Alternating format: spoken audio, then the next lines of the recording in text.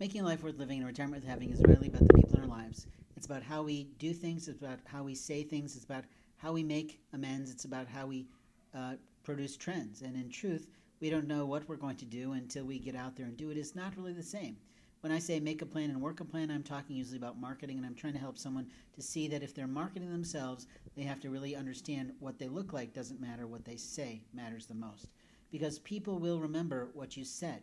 They're not going to remember what you look like or what you dressed in and what your fashion was in that moment, unless you're like me, who has a visual memory for certain things.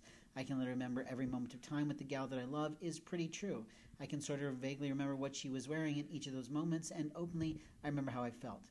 But with other people, I don't remember what they wore, I don't remember how they dressed, I don't remember what their hair looked like, I don't even remember if they had big hair, little hair, or literally no hair. But that's the truth. That's how we produce our lives.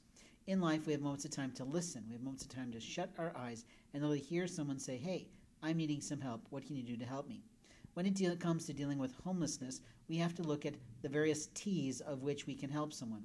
There is our time that we can lend in terms of giving them some help, in terms of listening to their story and understanding the reality and the truthfulness of it.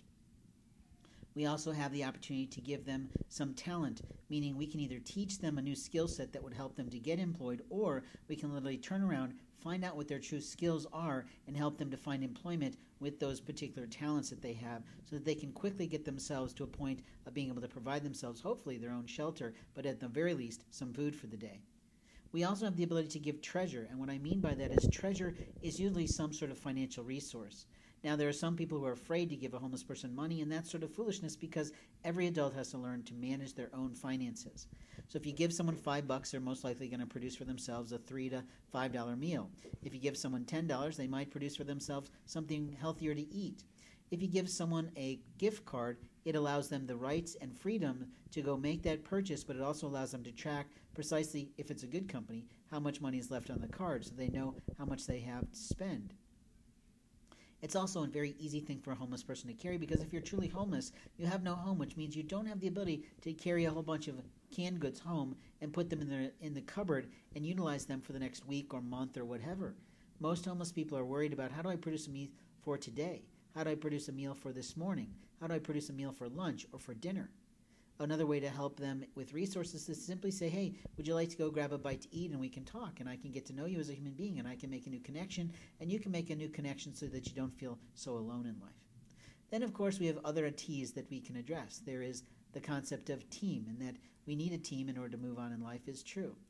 At the same time, we have the ability to look at technology. Technology is something that most people need to utilize in order to get employment. We either have the ability to do that if we have our own computer, and if we don't, maybe we've got an old laptop in a closet somewhere that could be refurbished and set up for a homeless person. Or maybe we've got a couple $100s that we could go to an actual box store and pick up an inexpensive computer that would allow them to create online profiles and do videos and do things they need in order to promote themselves. Truly, a person who has any type of business capability is going to need about a $500 computer, is pretty true, especially if they've got their own software to install that's on a CD, or if they need to use thumb drives more than just one at a time where they can move things back and forth. The $200 computer is not really going to quite cut it. And certainly an iPad or a ThinkPad or a touchpad isn't necessarily going to provide someone the opportunity to type any sort of letter with any real ease unless you provide for them a portable keyboard that's Bluetooth wired, and that sort of presents all sorts of other problems that someone with a Bluetooth capability could get onto your device. On top of that, we have the option to produce telecommunications. Everything in the world is based on talking to someone by phone. I literally had to borrow a phone last evening, but in doing so, within 15-20 minutes of talk, I was able to produce for myself a hotel stay, which has been lovely, with a great hotel chain. Now, I don't like the people there, but that's pretty standard in hotels. They don't always have quality people, and that's the sadness about it, that people don't recognize their rights in people's lives. The reason it wasn't good is because every time I tried to produce something for the people who paid for me, they kept turning off the business computer that I was working on. That was a great frustration. I would lose my work. We also have the opportunity to provide someone transportation, and what I mean by that is a couple different things. You could offer to drive someone somewhere, and that is somewhat of a little bit of a physical risk because you're getting into a car with a total stranger, but you're also in control because you're driving the car. At the same time, you could possibly help them to get their hands on a used or new bicycle for about $100 or less, especially if you buy it from a second-hand store. But the goal is to make sure that the tires are really uncorruptible and indestructible. You could also produce for someone a bus pass if they lived in a city setting where there's lots of buses to travel on. You could produce for them what I've just seen recently, which is an Uber gift card, which is great because then the individual can utilize a phone, public or private, to make a phone call to get a ride specifically to where they need to go. What a great idea that is. At the same time, there's other ways to give your particular transportation, in that maybe a couple of you can put together enough money to buy the person a moped, or to contribute to a scooter, or to get one secondhand from some sort of a garage sale that it's coming in the spring. Or perhaps there's enough of you in the business world that are willing to actually help to produce for someone an inexpensive used car. Cars are not that expensive, but you might have to take someone with you who knows what's really a good quality vehicle that will last that person a while. Because if a homeless person has a car to sleep in, at least they're off the ground.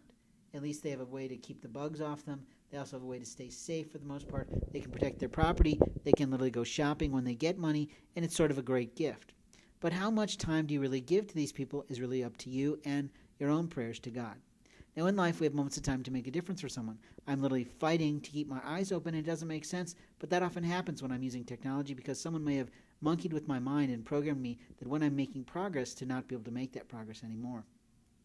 You see, we have monsters in the land that come in from foreign countries that play all these sort of pranks, and it's not funny, it's not enjoyable, and it literally ruins lives. In this moment of time, I'm asking for help getting a job. I'm also asking for help in finding a place to stay for a month or so that I can at least get more of my life together and not have to run every single place every single day looking for something new. If it had a great breakfast buffet, that would at least allow me to eat for the morning, and then I could go out, produce some results to produce for myself a can or two for lunch and for dinner. You see, in life, when we're talking about things, we're talking about the T's of transformation. The T's of transformation say that I need to do other things in order to produce a new life. And that's the truth.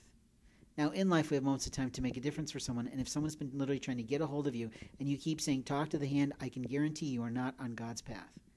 If you are always saying, talk to the hand, I'm not talking to you, you are not listening to God at all in your life, and it's probably why your life is not going particularly well.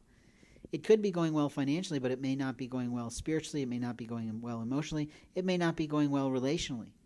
Money does make the world go round, but you can't sleep with money. You can't snuggle with it, although I suppose you could, but it's not what I mean.